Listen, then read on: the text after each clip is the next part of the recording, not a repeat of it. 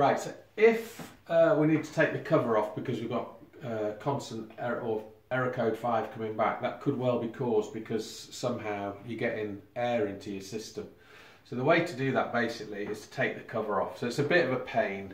If you just follow around the bottom, around the sides and over the top, there's little small screws. So they need, actually there's none down the side, they're all down the bottom, along the front and then along the back at the top. Little screws, they need taking off. And then it's pretty simple to lift off. Make sure you've got a table or something somewhere that you can put the lid on. It is on quite a long cable, but so I've hung this to do it. But so if you take the lid off like that, it is on quite a long cable anyway. Look, see the white cable, so it can come quite a distance. But if you make sure you've got a table or something, it'll be much easier for you. So I'm just going to stick this on here. We use that to hang the lid off.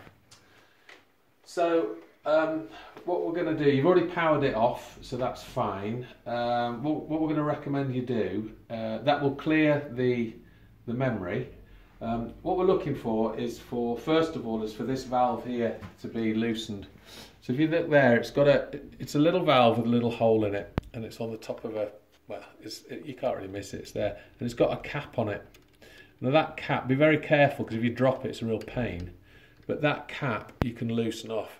The cap actually has a little air bleed hole in it. I don't know if you can see that. So at the moment that may be too tight. What we need is for that to be loosened off so it's nice and loose. Just back on half a turn or a couple of turns so that's loose. So then all we're going to do, and you can actually leave the lid off to do this, we're going to power the system back on. So put the mains power back on. As we've said, you need that symbol showing so that this screen will light up. And then just press and hold the on button until that symbol shows and then it's back on. Okay. What I'd like you to do then, please, is go, as we've done before, go to the I'll take the lock off, sorry. Go to the AO numbers and go down to one of the error code numbers. Go down to one of the error code numbers like that, and then I want you to delete all the error codes. So if you remember how you do that, just press and hold those two for about 15 seconds. And then it'll bleep, there you go, it's deleted them, but mine doesn't have any error codes on. Okay, and then press that button to come back to the beginning. Now this may well kick in and fire up. As soon as that pump is running, which is that symbol up there, you may well start to hear a bit of air coming out of that there. And that's what we're interested in, is air coming out of that. And then the system will kick in and it'll all fire up. It'll sound really noisy with the cover off, but just allow it to keep going, allow it to keep running till that air goes. If you want to get rid of the noise, all I suggest you do is tuck the loose cable in, and then you can put the cover back on. So round one, that's what we're going to have a go at, seeing if by loosening that off, that may have been over tight, if you loosen that off, just see if we can bleed a bit of air out, and then the system will be run if it's got air in it. If not, there's another way of checking if there's air in it.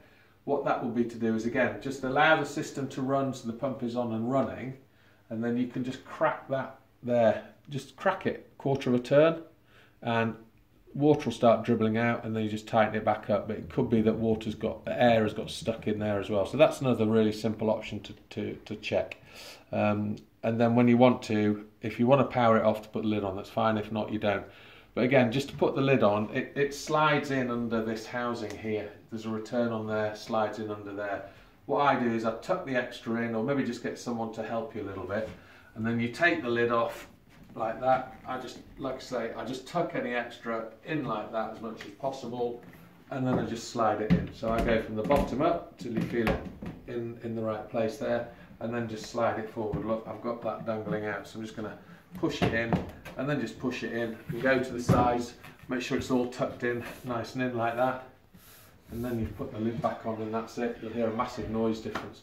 So that's what we can try.